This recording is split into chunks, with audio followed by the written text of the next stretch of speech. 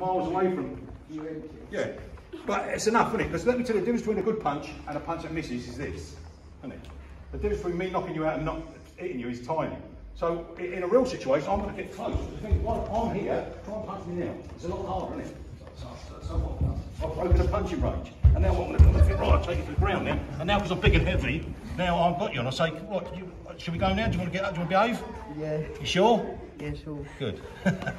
You should have at least had a go. Anyway, you understand it's not worth it. But that's what I'm saying.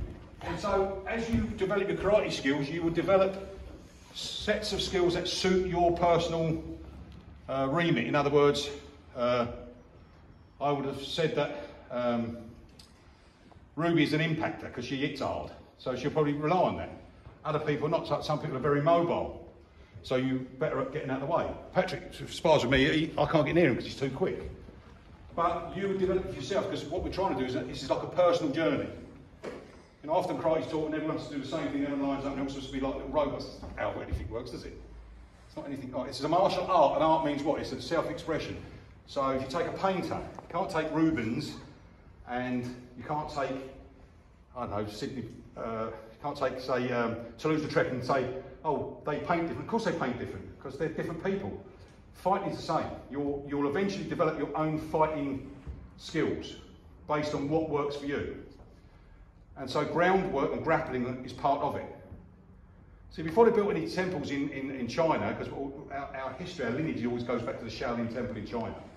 Before they did any of that, the Greeks had already documented 3 fundamental fighting systems. Okay, wrestling, which we still call wrestling, which was grappling, only grappling.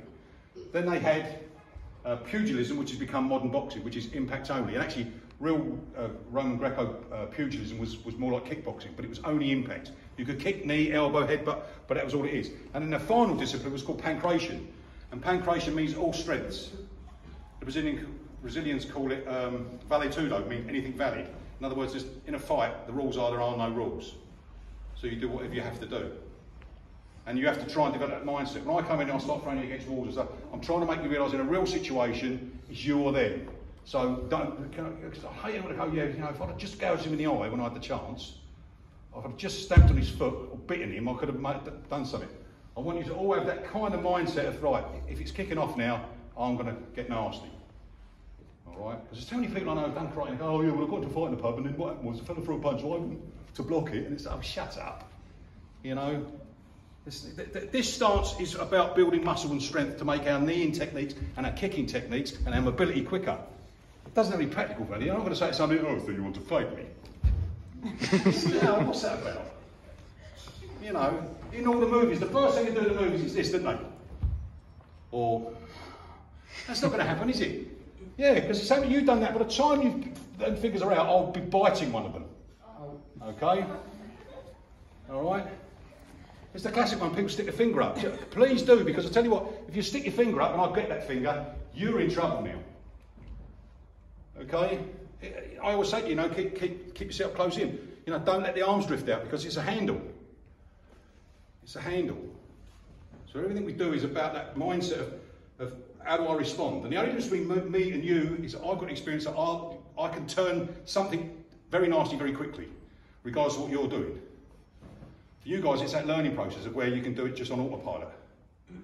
Where this happens, that we'll respond this way. If that happens, we'll respond that way. Okay?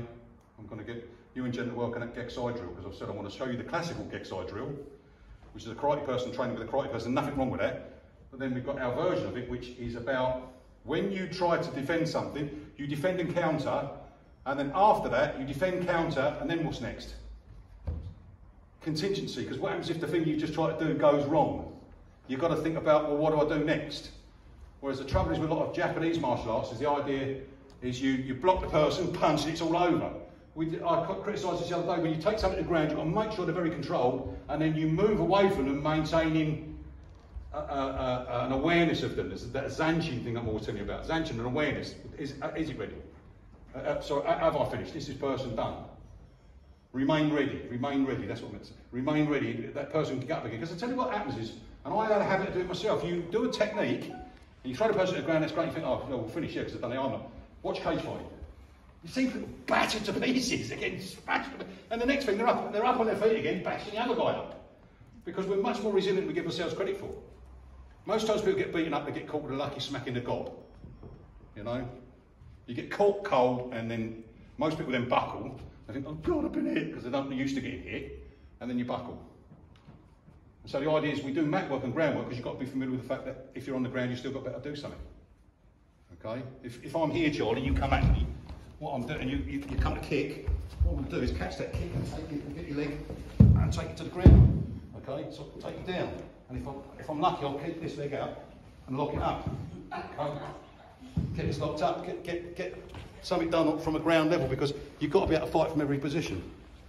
Okay, so if you're on the ground, you've still got to be able to fight. You know, I always said what I'd like to do really is fill this room with phone boxes and get everyone with your partner in a phone box and fight there. Not that anyone ever knows what phone box is these days. The red things. Yeah, in red. We did the first seminar I did. I said, yeah, what I want you to try and do is fight like you're fighting in a bone box. This little girl's going, and at the end of the seminar she went over to her mum and said, oh, what's a bone box? Because she had no clue what I was talking about. But basically, the real fighting goes on when you can't get away. Okay, the real fighting goes on when you can't get away. You imagine how different boxing would be if they made the ring 6 foot square instead of 20 foot square. Can you imagine? Do you want to see what I'm saying? No, boxers use the ring, don't they? They move around a lot more. But if you're in a ring that's the size of this box that we've got your mark 10 yellow, your strategy is going to change a lot now, because there's not so much escape room. You haven't got the distance to move around like you can. You can get your toes and get ready to go. Hey, I'm not really thinking about that. Here we go. I'm too pretty to do it. I'm too pretty to do it. But you stay mobile, because if you stay mobile, you're harder to hit. Because that's the skill of the fight. Any good fight is don't get hit. It don't matter how hard you hit yourself. They always said that Frank Boone had one of the hardest punches in boxing, but he wasn't very good at not getting hit himself. And that's the real skill, is don't you get hit. I've become really fascinated with this element now, because that's the real skill, is like, don't get hurt. Don't matter about the other guy. Okay, sometimes you have to hurt that person to stop him hurting you, but ideally do whatever you can to just make sure you don't get hurt. All right? Okay, I've yacked enough, let's carry on and do something now.